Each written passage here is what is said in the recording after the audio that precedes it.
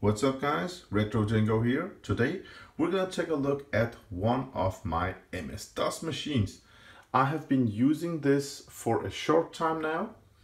It's a nice working DOS machine. I love these. So we have this lovely HE motherboard that runs with, Intel 400 and, was it 30? Yeah, Intel chipset, I'm not sure guys. Got a brand new battery installed to back up BIOS and all that, It came with a net card, so I just left it in. I didn't use it. It has got installed an AMD K6 200 megahertz. 200 megahertz on a socket 7. This 200 megahertz CPU is really fast for MS-DOS gaming. It runs everything. I'll always do this. I have installed a brand new 80 mil fan that sucks in cold air from the front and gives a lot of cold air here. That's a must on these old computers. It has got a 2.6 gigabyte, it says 80 hard disk, and it has got the magical loading sound. We're gonna listen to it in a minute, guys. I love that loading sound. It's beautiful. It has got this S3 graphic card, S3 VGA, S3 Verge DX. Yeah, on MS-DOS, if it can run, super VGA, then it's just all right. I don't use, 3D cards and all that on MS-DOS games. Don't know if it's necessary, but there may be some games that will run better. But I don't know. That's just Windows 98. Then I love the Voodoo 3 card and all that. But on these, yeah, it's okay. It's okay with me. Fine with me. But the magic is right over here. This one has installed the Sound Blaster AWE64, model number CT4520, and this sound card is just magical in an MS-DOS machine.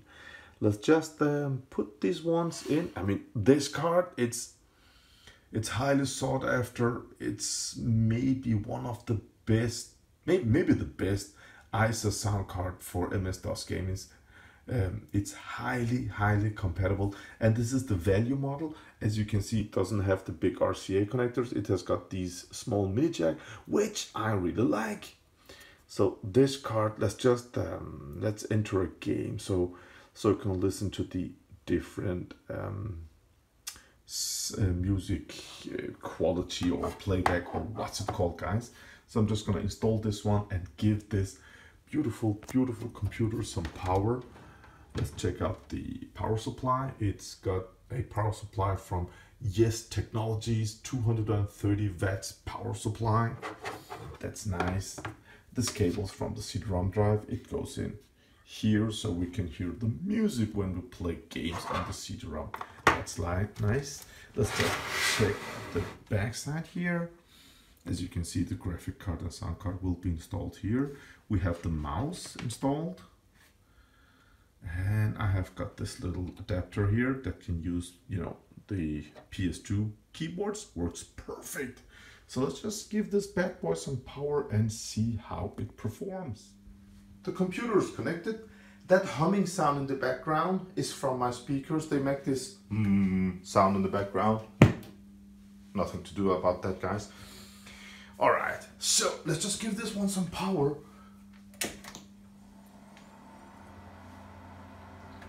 As you can see here, this is the power indicator, the green one. Love that. Over here, we have the yellow LED light. That's actually an indicator if you have turned on the turbo switch. Now, this motherboard is just too new. It doesn't have a turbo switch. So if I press the turbo button, nothing will change. but I just gave this one some power, so we have the turbo on. That's nice. And the red LED indicator here is when the hard drive is loading. I don't know if the video, if the camera can pick it up, but I just love that old hard disks loading sound. It's just beautiful, guys. So let's just adjust this. There we go. Should we get this one a tad closer? There we go, guys. All right. Let's just enter Duke and choose setup. Now, check this one out. We're gonna enter sound setup. We're gonna choose music card, and we're gonna choose Sound Blaster. Now, with the Sound Blaster mode, or what's it called? This was how I was used to the music when I played Duke Nukem 3D. And it was beautiful. Let's just listen to it.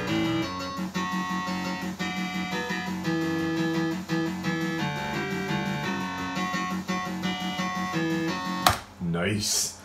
But with this sound card, with this AWE64, you can, if you have installed Windows 98, you can just pick up General MIDI, and you can emulate General MIDI in Windows 98 in MS-DOS games, and it sounds beautiful.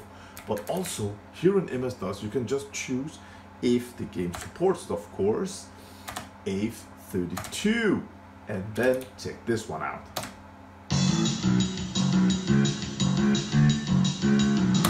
Beautiful. I love this card. So I just want to show you the graphic card. Yeah, it just works. But I mean, it's just sorry. Sorry, guys. Isn't that just beautiful? So these MS-DOS machines,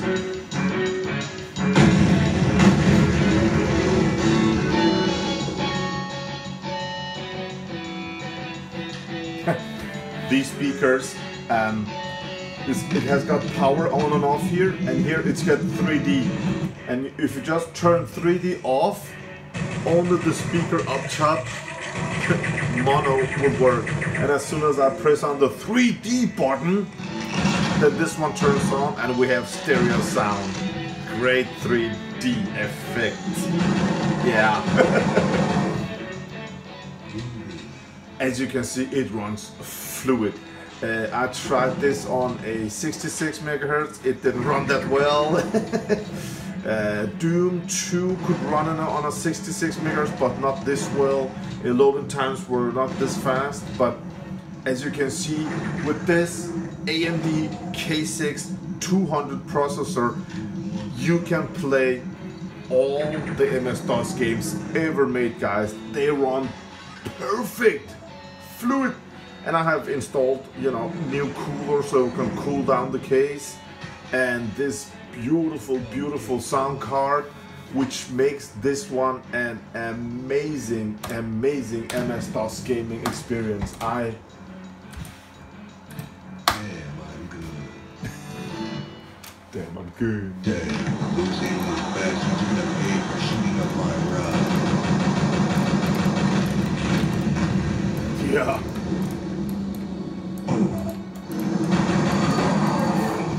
Get that rocket launcher over here. How was it? Up here. There we go. Secret place. Yeah. Or was it? Was over here? Oh, damn! That's because I took them. I'm good.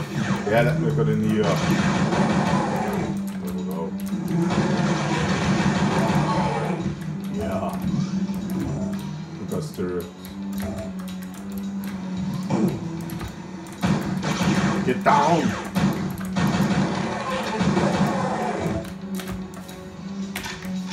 Oh, nice. Haha. How was it? Oh, here. Did he die? He survived that? Alright. Whoa.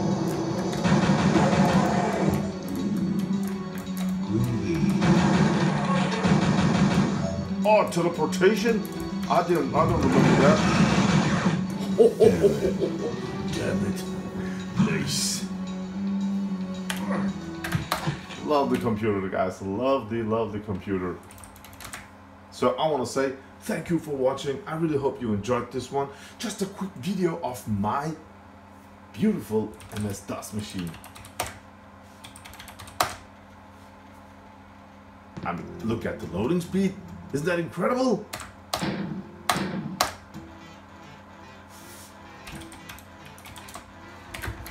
Oh yes, let's get some Doom action. Look at the speed, guys, how it runs. Yeah. Oh.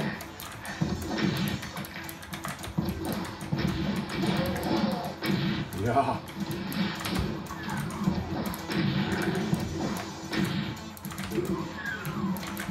Beautiful. Lovely computer. Thank you for watching, guys. I'm gonna play some Doom now. Have a great day. RETROCENGO out.